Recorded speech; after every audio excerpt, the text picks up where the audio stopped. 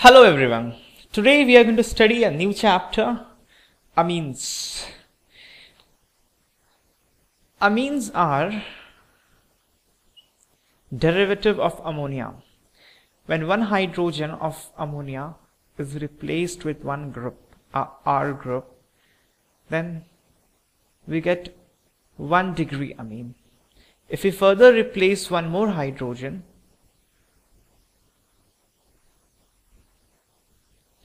and add one more R group, then it becomes a 2 degree amine.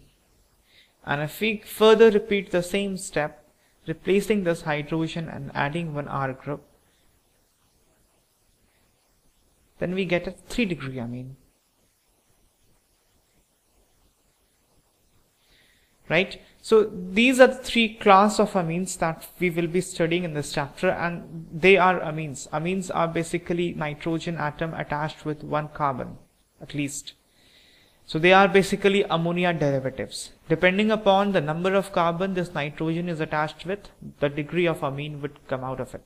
Like if this is attached with 1 carbon, 1 degree amine, this is 2 degree amine, this is 3 degree amine. Fine. The naming of amines you must be knowing because we did it when we studied nomenclature.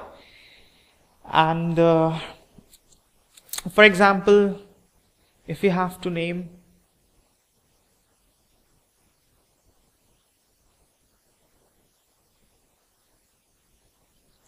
this compound is 2-propanamine.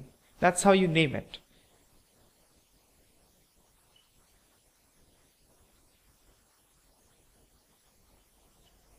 Fine. Now if we replace these 2 hydrogen by 2 methyl groups, then these 2 methyl groups, or this whole amine part, this is named as N-methyl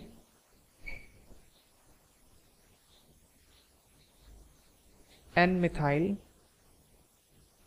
You can also name it as N-N-dimethyl. N-methyl N-methyl propanamine.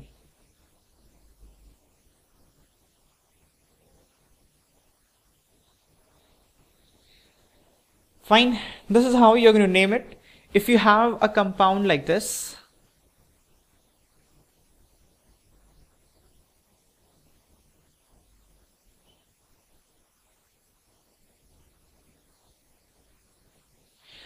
now this is named as N-methyl aniline.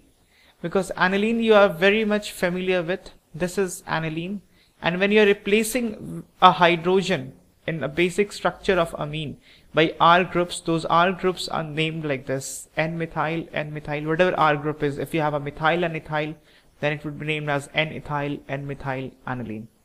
That's how you name it. Fine. One more thing, if you have a salt, suppose if you have a salt of amine, because suppose you have a 3 degree amine, and now you are going for a further reaction. Suppose you reacted this with an alkyl halide. Then since nitrogen has a lone pair, when it is in trivalent state, this lone pair can go and attack this R group, and from the front this X can come out. So when that happens, nitrogen makes 4 bonds. These R groups can be same, they can be different as well. Now when it makes the 4th bond, a plus charge appears on nitrogen because nitrogen is giving its electron into the orbital of R, and you will have a X minus here. So it will be form a salt. Now it will form a salt, and this will be a quaternary ammonium ion. The degree of nitrogen is 4 because it is attached with 4 carbons. For example,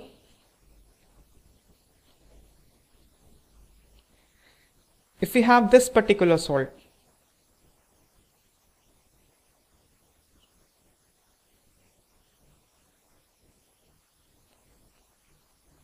now this will be named as ethyl ammonium sulfate. This because it is ethyl amine and it's having a plus charge on it, so it will be named as ethyl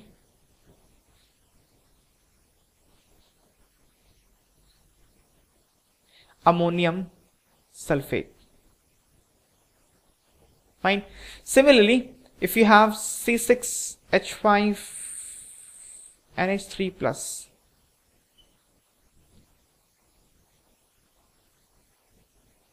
let's take nitrate this time, then it will be named as anilinium nitrate, because this part, if you remove H plus from here, this will become aniline. Because it is having a plus charge, it will be anilinium. So this is anilinium nitrate. That's how you name the salt, and that's how you name the amines. Now quickly let's get started with the reactions of this chapter. We'll begin with the methods of preparations of amines, and then we'll leap forward for their reactions. So let's start to study one by one how we prepare amines.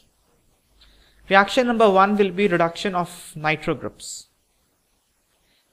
If we have a nitroalkane like this, then we can reduce this nitroalkane and we can get amine directly.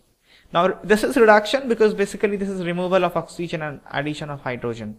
So nitro groups can be reduced very easily to amine. The reduction tendency of nitro group is very high because it's polar, and the bond between nitrogen and oxygen are not very strong as it is between carbon and oxygen. So C double bond O cannot be reduced very easily. If you go for reduction with H2PD, it will not be reduced very easily. The pressure has to be high, the temperature has to be high. But the reduction of this nitro group, which is with H2PD, is much easier than that of reduction of carbonyl group. So reduction tendency of this nitro group is higher than that of carbonyl group. So this nitro group can be easily reduced even with hydrogen in presence of palladium catalyst to amine group. Now there are other reducing agents. There could be a metal, so like tin, in presence of HCl, that will also give the same final product, that is amine. Fine. Now instead of tin, we can take iron as well, or we can also go for zinc. Generally these three metals are taken to give further reduction of nitro group. So this nitro group can be reduced using H2PD. This can be reduced using metal and HCl as well. Those metal can be tin, iron or zinc. So this nitro group is reduced to amine. Now there are various stages through which this reduction goes. If you look at the structure of nitro, this is the nitro. This double bond is reduced first. When this double bond is reduced, this oxygen goes away with hydrogen to form water. So like the process, we understand how it will happen. Suppose if you're going with tin HCl, then tin is going to release electron, and that electron is going to go into the orbital of nitrogen. Oxygen is going to gain a plus charge.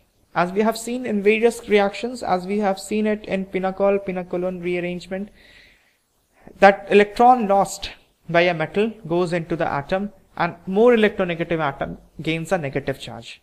So this oxygen is going to become OH, and then one more H plus is going to come, water is going to go away, and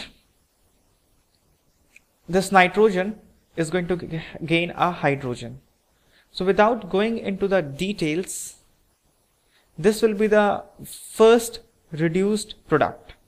One oxygen is going to go away. This coordinate bond is going to turn into a covalent bond, and a double bond is going to be formed between nitrogen and oxygen. So this nitro will be first reduced to nitroso, and this nitroso will be further reduced to form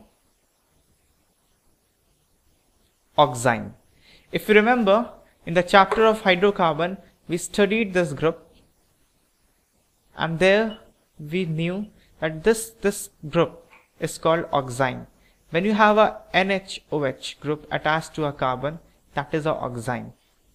So nitroso will be reduced to oxime, and this oxime on further reduction gives us amine. Now it's a fast reaction, and generally this nitroso and this oxime cannot be isolated from the reaction. You start with nitro and very quickly you will end up with amine. So amine is the product that we are going to get. It cannot be stopped at the stage of nitroso or oxime. So that's how it goes, and that's how you get amine on reduction of nitro. What you have to remember is, because it's a fast reaction, mechanism is not asked, and the mechanism is also not very well established. So we don't have to bother much about the mechanism of this reaction. We have to know that this is the reactant and these are the reagents, and amine will be the final product. So nitro group on reduction produce amine group. Fine.